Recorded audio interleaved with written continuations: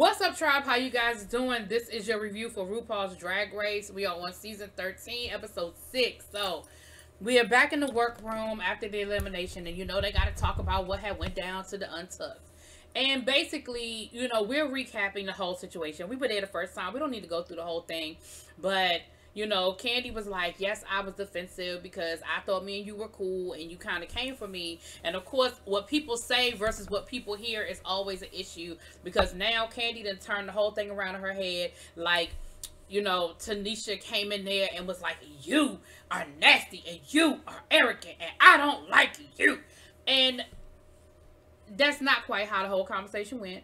And of course, they kind of went back and forth. But when it was all over said and done, Candy, you proved Tamisha right, because, you know, Tamisha was like, I feel like you have written off the ladies who were quote unquote on the B squad. Like, you've written them off, the pork chop ladies.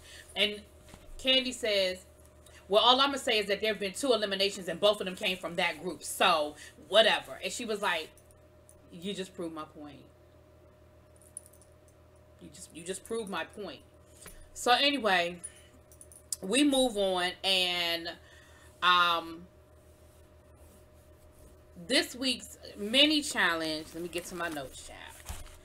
This week's mini challenge, excuse me, they had to work in pairs, and Rue told them, be careful who you pick, because whoever you pick to work with in this challenge is going to be your person for the main challenge. And because Got Mick won last week, there's an odd number, because she won last week, she gets to pick which throuple she's going to join. We already knew who that was going to be. We knew it was going to be Candy, Tina Burner, and Got Mick. We knew that. Elliot and Tanisha teamed up. Simone and Lala Ree, Rose Denali, Olivia Utica. And so the mini challenge was they had to create dresses out of this wallpaper, and they had to create the dress so that it would stand out, because they were going to be standing against the backdrop of the wallpaper. And then one person would be the model and the other person would be like the commentator, like as if it were a runway explaining it. Now, and the guest judge this week was Lonnie Love, which we just saw Lonnie Love like 2 weeks ago. I'm thinking that because of COVID, they may have been limited in how many different people they could get coming through there that could pass a COVID test and all of the turnaround that they needed. That's the only thing I could think of, because I'm like, why are we doubling up on judges like this? And why so close together? Like, she literally was just on like 2 weeks ago. But whatever. But I'm really thinking it's because of COVID. That's just my 2 cents. Now, so the winners of the mini challenge was Elliot and Tanisha Iman. Now, I'm here because I'm just here for Tanisha Iman, and I'm glad that she won. But honestly,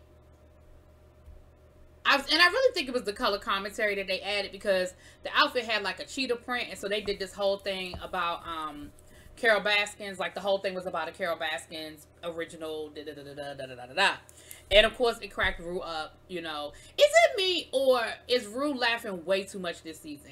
Like, are these ladies that damn funny, or is Rue just in a really good mood and she finds everything funny? Like, I don't know. Is it me, y'all? Y'all let me know in the comments. Y'all let me know if it's me or not. Okay.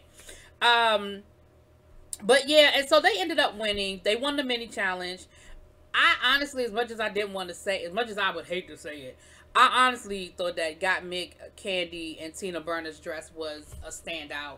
As far as when you stood behind that backdrop, it didn't blend in. But y'all know I'm not the fashion person, so whatever.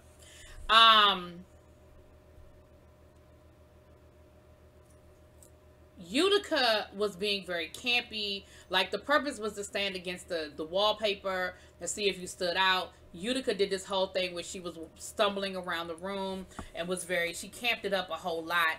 And I like Utica, y'all, but we'll talk more about it by the time we get to the end. But Utica's turning it into being more like a one-trick pony kind of thing, like the whole camp thing. I like you, Utica, but I'm gonna need you to do something else. All right.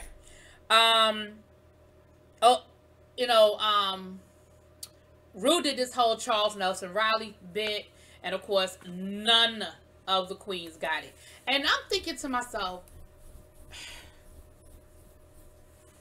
because even the maxi challenge, I'll get there. Let me get to the maxi challenge. Okay, so the maxi challenge we got into. They're doing a disco documentary. And so each group has to represent a different era of disco. So Elliot and Tanisha are representing disco and sex, which, baby. Gottmik, Candy, Tina Burner, they were representing, oh, did I not write down what they did? They were like the beginning of disco, though, because they went first. So they were like at the beginning of disco, the birth of disco or whatever. Simone and Lala Ree did Disco Sucks. Rose Denali did the fashion of disco, and Olivia and Utica were doing Studio 54. Now, as someone who absolutely, positively loves disco, I was very disheartened to find that these hoes ain't know nothing about disco.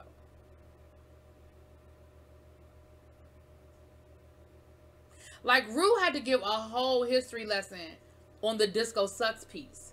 Like how, you know, the DJ up in Chicago had everybody bring their disco albums down to burn them, and they blew them up, and this and this and this and that. And I was just like, as someone who loves disco and has, like, wish I could go on a time machine and go to Studio 54 and probably has as much disco in my music collection as I have hip hop, like, I was so disheartened. Now, is it production just so that Rue could tell the whole disco story?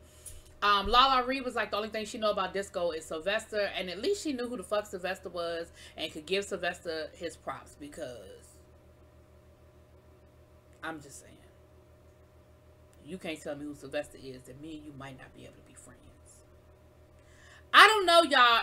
This isn't the first time, like, this season, it just seems like, again, are we dealing with clueless people, or is the age difference really that big now? Like, it was just very disheartening to me that these ladies ain't know shit about disco.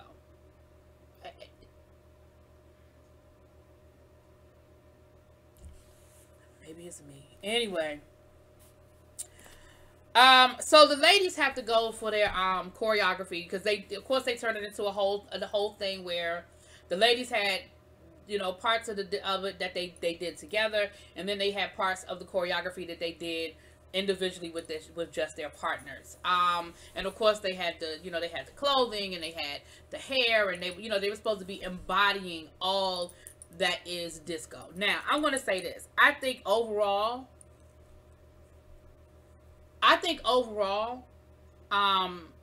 the production was nice. Again, I love disco, so I was here for it. I think overall the production was nice.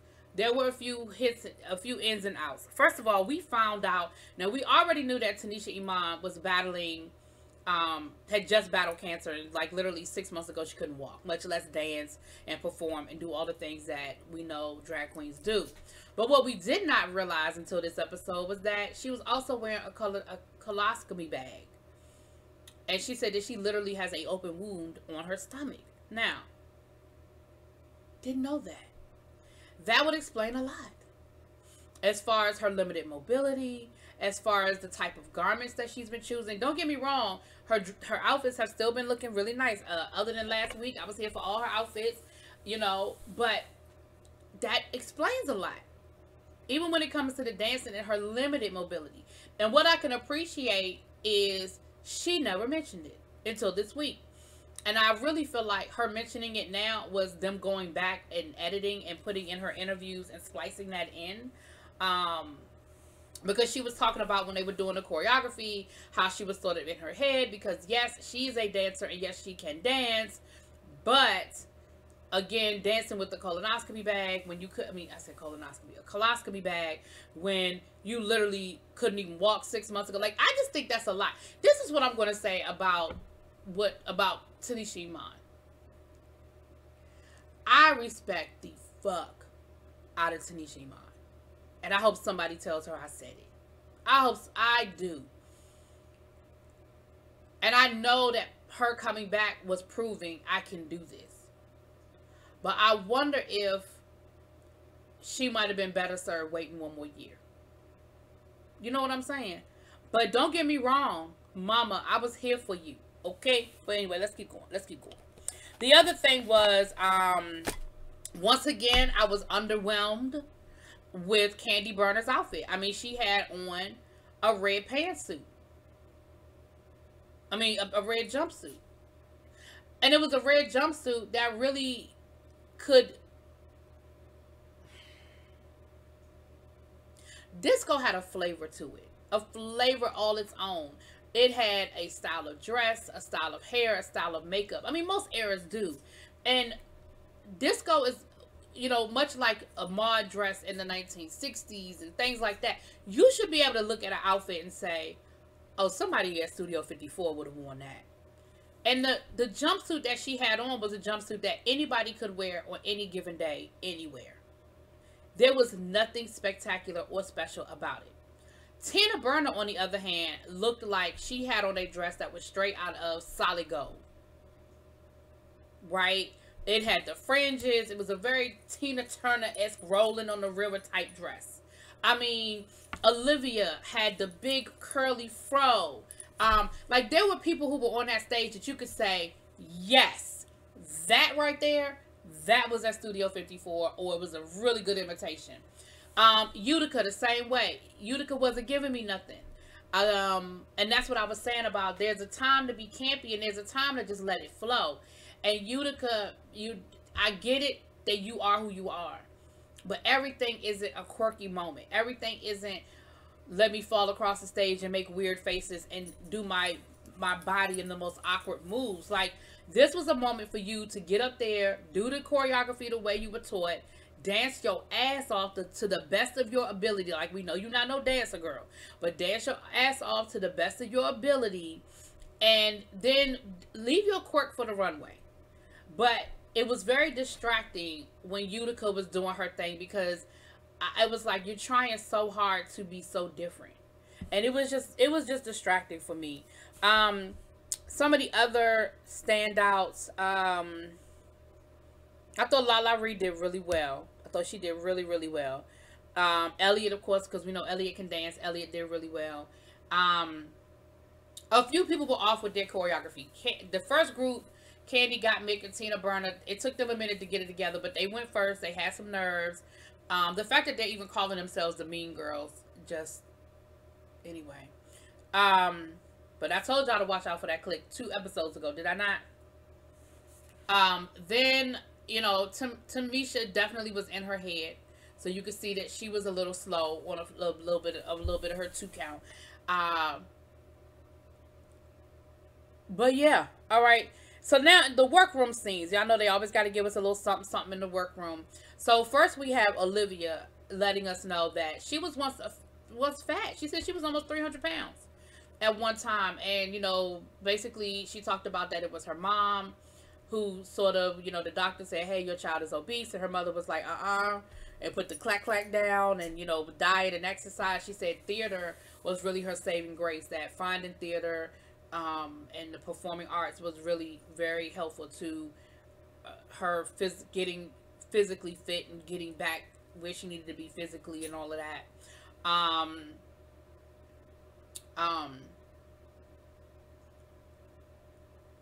What's her name?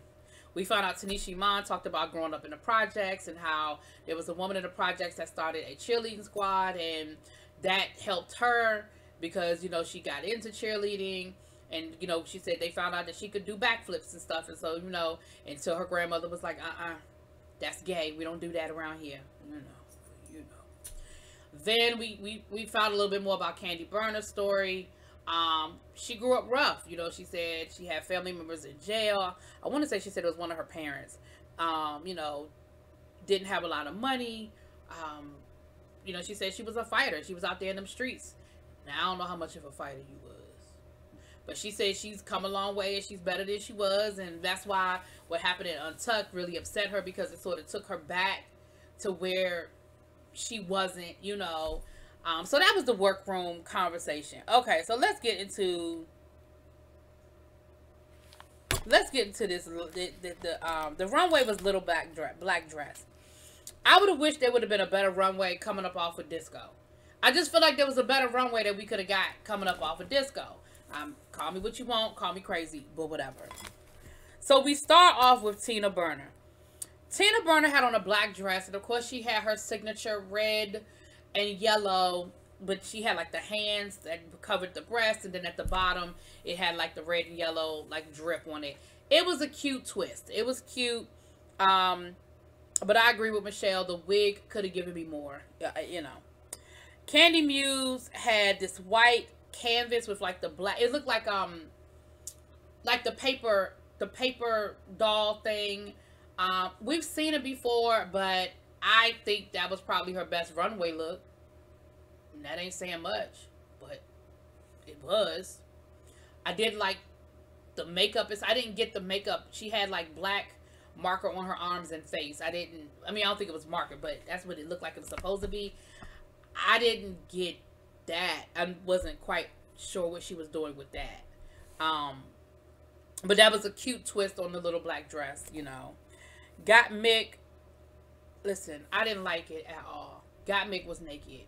All she had on was a little like dress cut out in the front and a little bow in the back, and she had little decorations over her nipples. I did not like it. I did not like it at all. I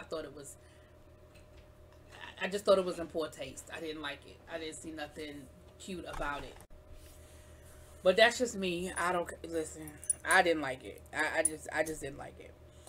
Elliot had a black dress with a cape. Again, nothing spectacular, but it was cute because it had a cape and it had like the inside was gold, but it wasn't like that bold gold. It was like a gold lame, but it was cute. Tamisha Iman had a black dress. I wrote classic. Again, looked like something a Dominique Devereaux could wear. Her makeup was a lot better than it was for me last week. She had on a black wig. You know, again, coming up off of Disco, I just didn't think this was the best runway, but call me crazy. Olivia, in my mind, had on like a club dress, but the hair was everything. That wig she had on, baby, was everything. It was like this huge auburn, like, it was beautiful. But the dress it was a black dress with like little like gold like things on it. Something that you would see somebody wear to the club, I feel like.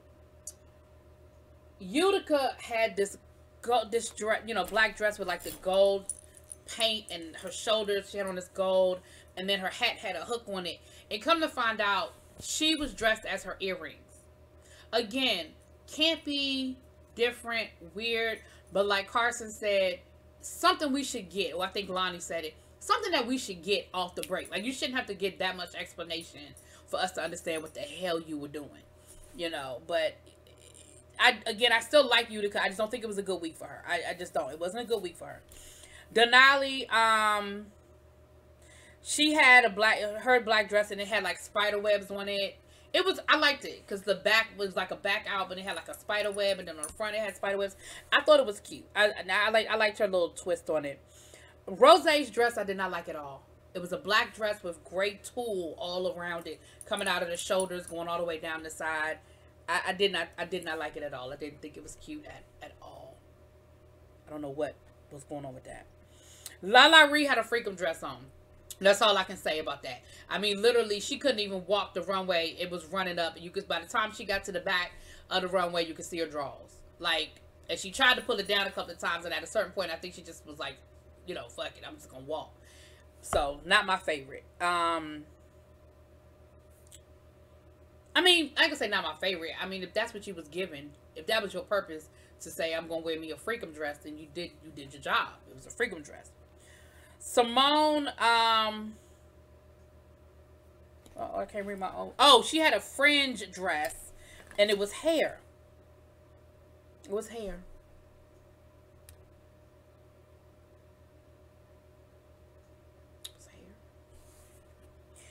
So the top, we had Olivia, Elliot, and Tina Burner were in the top. The bottom was Utica, Candy, and Tamisha. Olivia won, which she deserved it. Olivia deserved it. Utica, Candy, and Tamisha were in the bottom. I immediately knew we were going to get the Tamisha Candy lip sync. Do I think it should have been a Tamisha Candy lip sync? Maybe. I mean, Tamisha has been in the bottom consistently. I think she was safe 1 week, and the other 2 weeks she was in the bottom.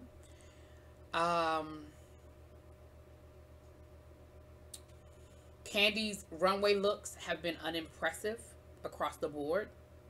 It was unimpressive again this week. So even though she's gotten great marks on the Maxi Challenge, her runway has done nothing to impress the judges. So, and Utica has either been in the top or been safe every week. So, well, other than the week that she was the pork chop week.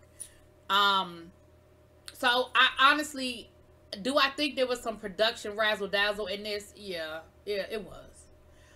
But was it ridiculous? No.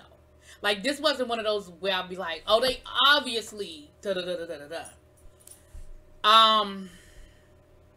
So it came down to Tamisha and Candy, and the song was "Hit 'Em Up Style" by Blue Cantrell.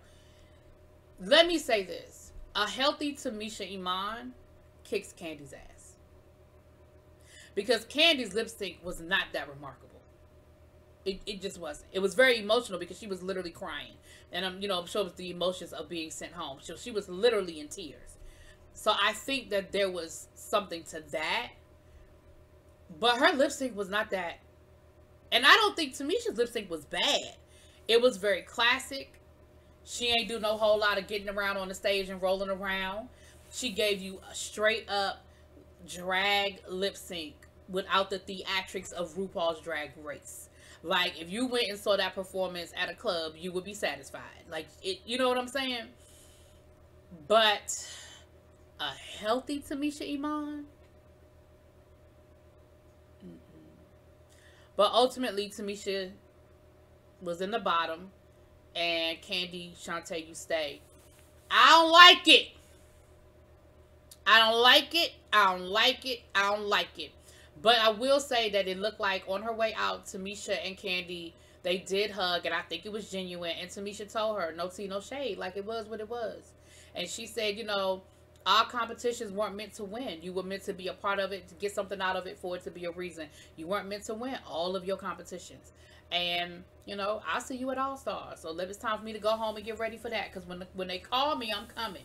I hope that she gets called to come back next season. I mean, All Stars is great. But I would like to see her come back and compete healthy. I would love to see a healthy Tamisha Iman compete. Honestly. But anyway, y'all let me know what y'all think. It was what it was. I'll talk to y'all later.